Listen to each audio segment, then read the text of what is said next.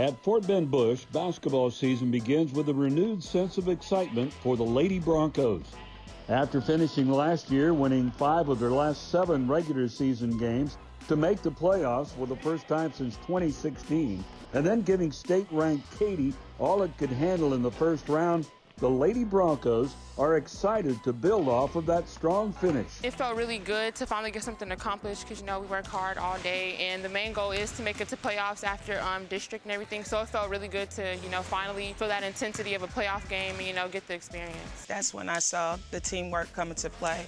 And basically what we're doing is building on that last game. I showed them that that's what a good team is, working together, and we're able to come together to defeat somebody. Even though we didn't get to where we want to go, we felt more confident about coming to this year to go much more farther. What was on the bracket for the first? Bush returns 5 senior starters and co-captains this year, and that experience showed in the Lady Broncos' work ethic throughout the offseason. Nice, good job, Pro. Way to finish. Good job. Chemistry is literally through the roof this year.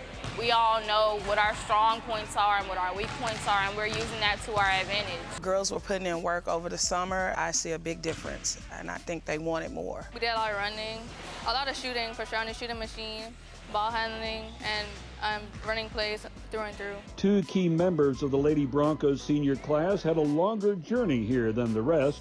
The Vigilanti twins grew up in the Virgin Islands before moving here a few years ago, and they don't take this opportunity for granted. It's really good because, like, it's different. We don't have a lot of stuff that they have here, like state championships and playoffs. We only play like 6 games and stuff, and we only have 2 high schools, so it's a better experience for us to evolve as a player. And as they begin their senior season at Bush, they're looking forward to making this a memorable year for the Lady Broncos. I'm really excited, especially being my senior year or last year, so we have to do really great to make it where we want to go this year. It's our last year, but we're going to give it our all, go much farther this year. We're very excited. My seniors know what I want and know what we need in order to achieve where we want to go, and that's eventually going to state. Last year we talked a lot about making the playoffs, so we made it to the playoffs. Now we need to see beyond playoffs, so that's why we're talking about, hey, we want to make it to state. When you see past playoffs, you'll end up eventually making it there. 1, 2, 3, wait.